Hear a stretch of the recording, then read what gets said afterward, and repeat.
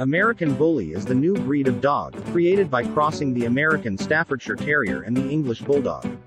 The American Bully looks like a bigger version of an American Staffordshire Terrier. It is a powerful dog with a massive head and broad muscular chest.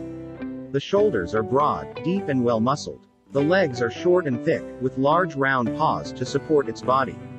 The coat is short, smooth and shiny. Colors include white, black, brown or fawn. Some American Bullies have stripped markings like the Staffordshire Terrier.